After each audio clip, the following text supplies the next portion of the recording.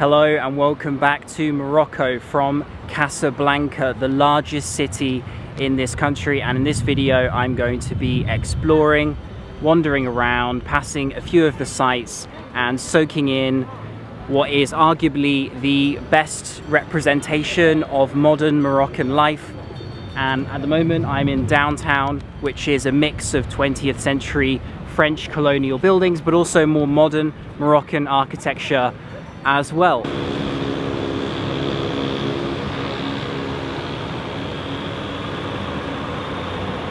As the largest city and economic hub of Morocco, Casablanca is more concerned with business than it is with tourism, and so there aren't as many attractions here. In fact, nowhere near as many attractions or touristy things to see as there are in Marrakesh, Fez, Tangier, you name it, all over the country.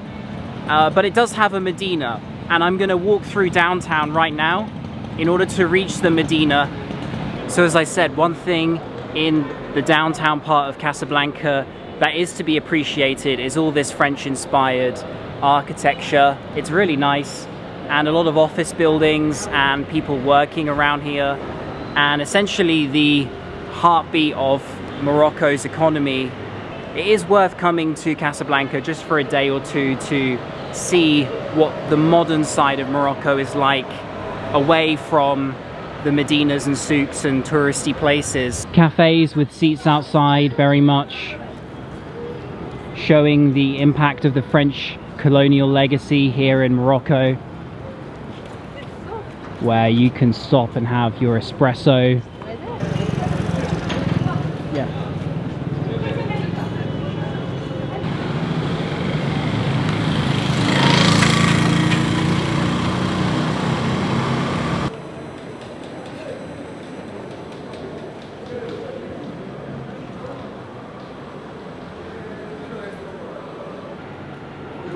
Bonjour.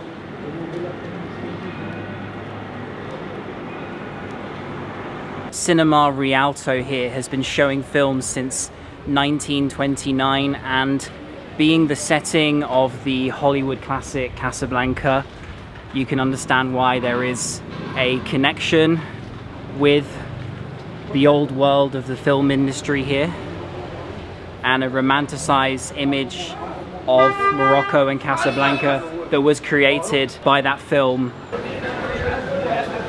Popping into the central marketplace.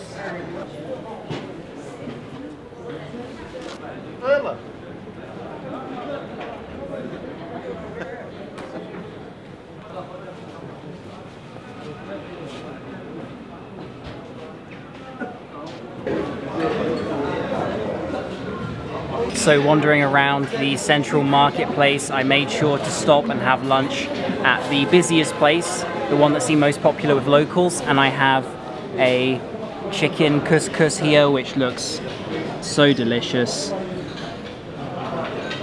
And I think I tried couscous in one of my videos that was lost on the GoPro. So here we are in Casablanca at a local place, digging into the classic North African / Moroccan dish.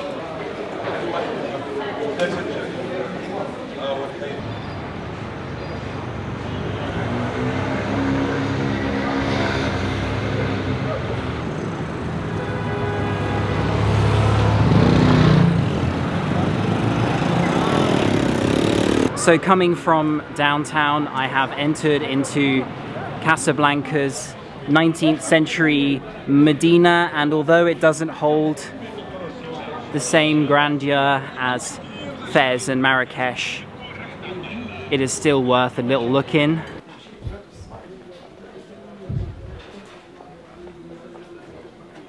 It's also a good connecting point if you want an interesting walk to go from downtown to the Hassan Mosque, which is where I'm eventually going to reach once I make my way through the Medina here.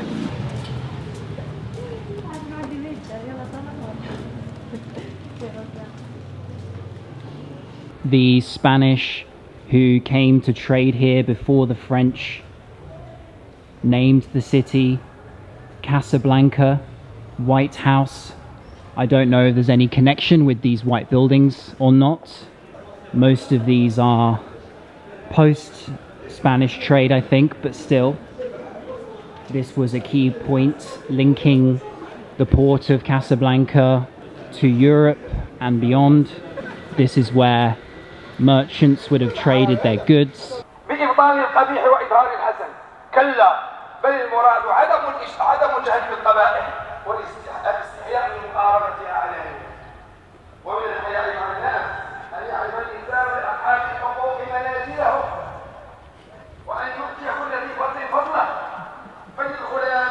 Quite a scene there as I made my way through more of the Medina. It's Friday today, and that was the afternoon prayer time I was walking through. So many men bringing their own mats to pray outside one of the mosques in the middle of the Medina. But I'm heading to an even grander one.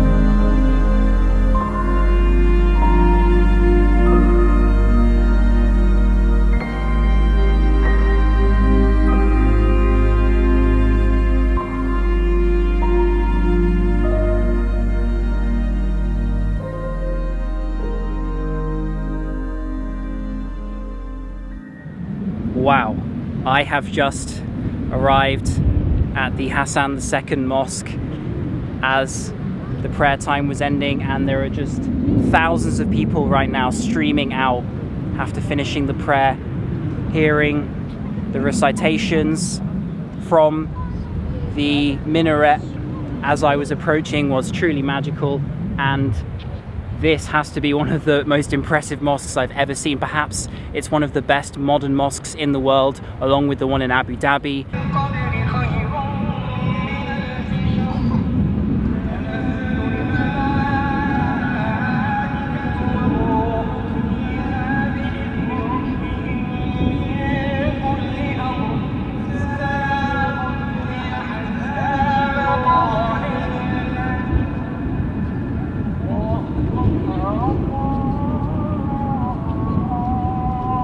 So from the Hassan II Mosque, I have jumped in a taxi and made my way here to Quartier Habus, which is another old area, not very old, but 100 years or so, I think.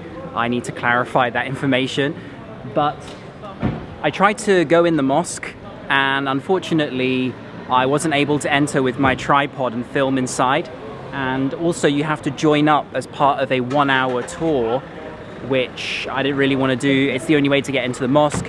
Many mosques in Morocco actually do not permit non-Muslims to enter, and so there are only 2 well-known mosques in Morocco that do so, and the Hassan II Mosque is one of them. I still recommend that you go inside. Just because I didn't doesn't mean it's not worth going in. In fact, it's very spectacular. Take a look at some of the pictures of the inside that I'm stealing from Google right here.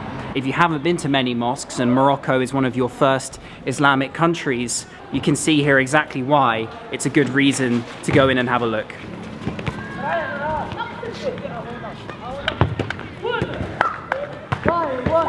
So this here is a pretty area of Casablanca. It's very close to the old royal palace, and the green tiled rooftops remind me a little bit of Fez.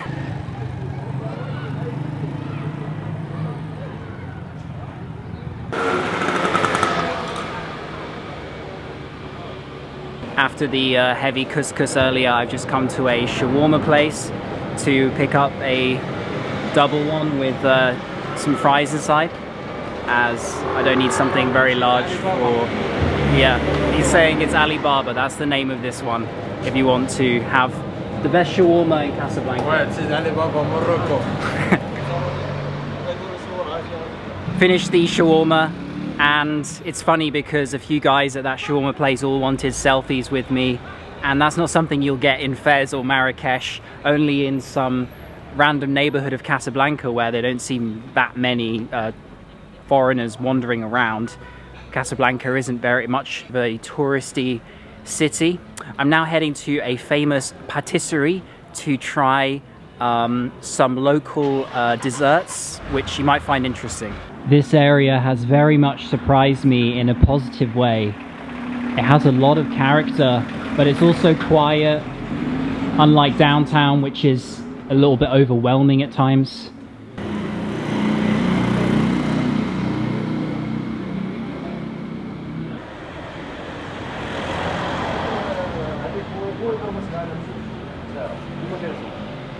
Here we are, this is the famous patisserie.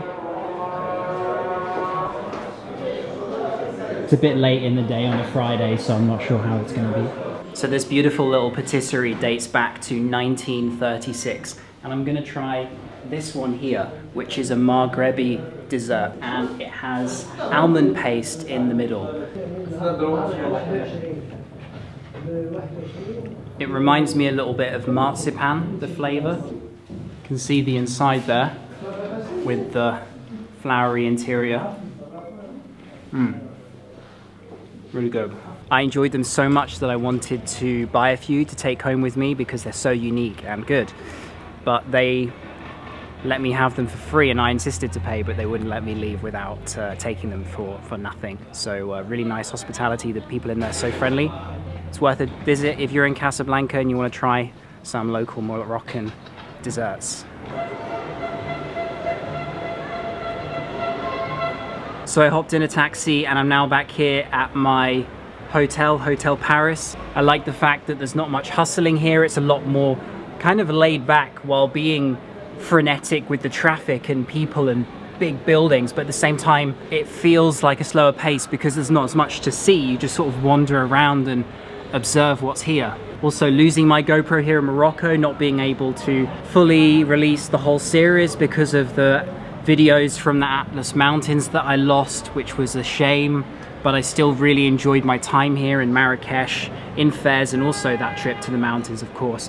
And then finally here in Casablanca. I'd like to return one day. I'd like to go down to Western Sahara. I'd like to see Mekinez, Agadir, Tangier. There's so much more here, and even a Sahara trip perhaps. So I hope you enjoyed this video, and I will see you on the next one. Cheers.